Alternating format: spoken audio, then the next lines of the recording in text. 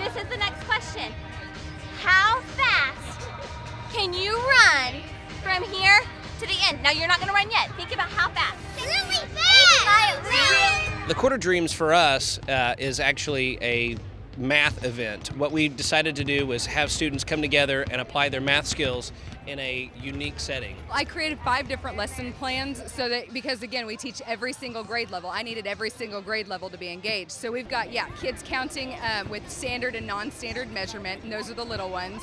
We've got another group that's counting the number of seats in the entire arena. My daughter Kaden has struggled with math.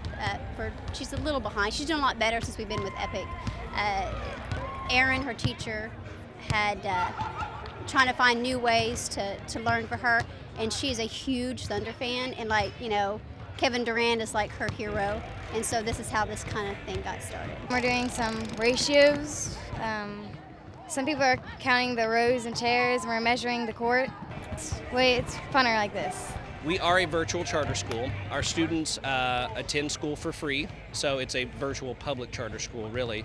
But what's unique about us is we have almost 100 teachers statewide who meet with students face-to-face, so we're more of a blended model than we are a truly virtual model.